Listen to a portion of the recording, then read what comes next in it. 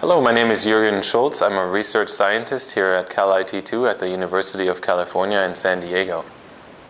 My work consists a lot of working with these virtual reality environments. These are room-sized systems consisting of many computers, typically on the order of 10, 20, maybe sometimes 30 computers that work together on creating a very high-resolution, realistic, three-dimensional image around the viewer.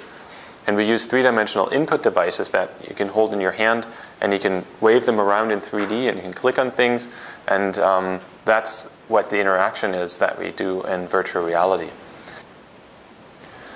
When I went to college, I took computer science as my major. And in computer science, there's, of course, a lot of mathematics involved as well.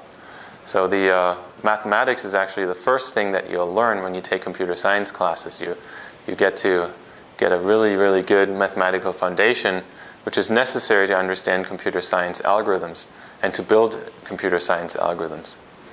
Now, when you've specialized in computer graphics, then you're going to have to go through a educational program which is going to, again, have a heavy mathematical side to it, because linear algebra, for instance, which is the mathematics of vectors and matrices, that is a key component of computer graphics.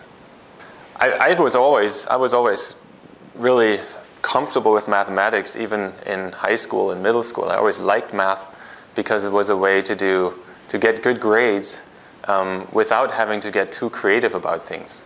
Because all you have to do is understand the subject matter, and then you solve the problems that people give you. So here at Cal IT2, we work on a variety of applications for virtual reality and computer graphics and visualization. And that starts in, for instance, engineering. We have engineering models that the engineers want to see, which could be very complex. And another area is architecture. Architecture lends itself very well to virtual reality, because in virtual reality you can walk into these architectural models and you feel like you're inside of a building, for instance. And then you can do studies as to what you can see from your viewpoint, what the materials look like, what colors look like, and that can be very important for the architects. But we also work in other areas. For instance, in biology and biochemistry, we do protein visualization. We have a connection to the biggest protein database in the world, the PDB, and we can access any of the tens of thousands of protein structures that are in there just like within seconds. And we've also done visualization in biology, cell structures. We can do confocal imagery, image stacks in 3D. We've also done which is related medical imaging. We've worked on CAT scans, MRI scans. That can be a brain scan or a scan of somebody's abdomen.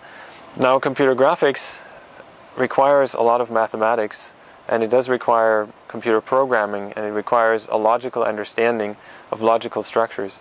And I want to make clear that for anyone who wants to work in this area, which the area is actually very fun, it does require some work which you can start doing in school, which is that you really put a focus on your mathematical skills, put a focus on your analytical skills and on logic and a good understanding of logical structures and thinking, really.